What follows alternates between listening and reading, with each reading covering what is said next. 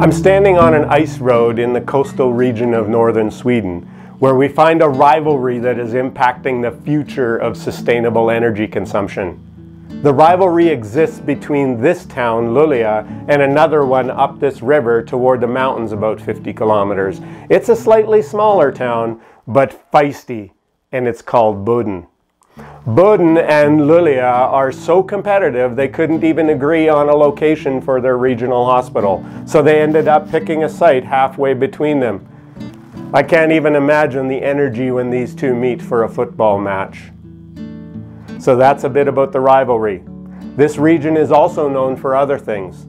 This area is the perfect place to make green steel.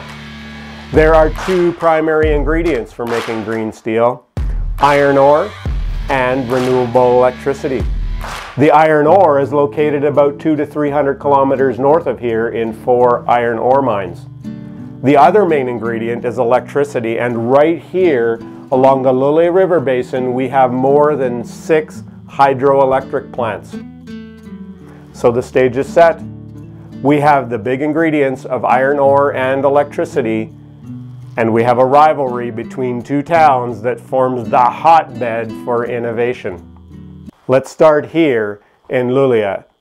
On the edge of the bay, over there, about 1 kilometer toward the coast, is a research facility that's been built by Hybrid. Hybrid is a joint venture between 3 Swedish icons. First, LKAB, who's a mining company known for iron ore production, with its headquarters right here in Luleå.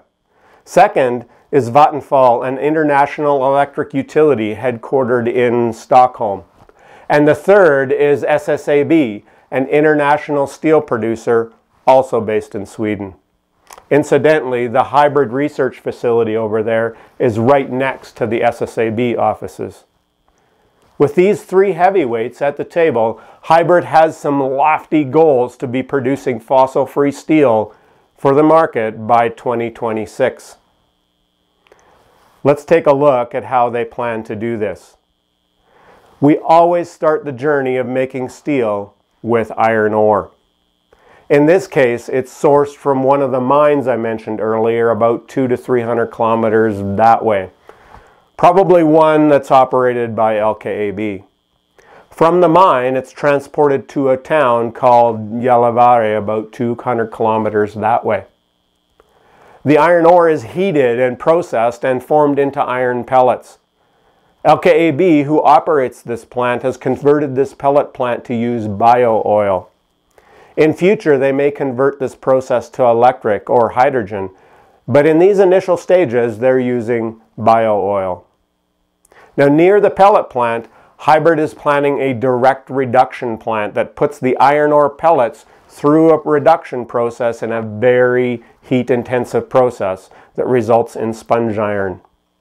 This heating process requires so much intensity that they've decided to leverage green hydrogen combustion to generate the heat. The hydrogen is produced with renewable electricity, probably from one of the Vattenfall hydropower stations nearby. Electricity and water come together in electrolysis to produce the green hydrogen. And from the electrolysis, they store the hydrogen in a massive underground storage tank, and then it's pulled from this tank as required for the massive furnaces. Now, out of the furnace comes the sponge iron that looks sort of like these briquettes in this picture. For the last step, the sponge iron is transported down to a port here and loaded onto a ship that takes it to a place near Stockholm, which I can't pronounce. It's about 1,000 kilometers that way. That's where the sponge iron will go through a steel mill and get turned into slabs of steel that can be sold into a wide variety of manufacturing plants around the world. The steel making process actually requires another heating process. That's 3 heating processes: the pellet plant, the sponge iron plant, and now the steel plant. The optimal green heating process in this case is an electric arc furnace, again powered by renewable electricity from the Vattenfall electric system. The steel plant is operated by SSAB, the final partner in the hybrid joint venture. In the end, it's LKAB for mining and the iron ore processing, Vattenfall for the renewable electricity, and SSAB for the steel production. All three make up hybrid here in Luleå. As a team, they plan to have green steel ready for market in 2026. Wow, that's an impressive green steel plan from Luleå. So what is Boden up to that could possibly rival that? Well, there's a company in Stockholm called H2 Green Steel that plans to make Boden the hub of its green steel operation. Their centerpiece is a massive hydrogen electrolyzer that will feed an integrated iron and steel plant in Boden as early as 2025.